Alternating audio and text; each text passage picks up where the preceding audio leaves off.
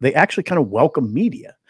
Now, again, the balance is it's year one and no games have been played. So I don't know. I mean, is it going to, I hope to God we're talking like this in year three, especially if it means they've been to 2 bowl games.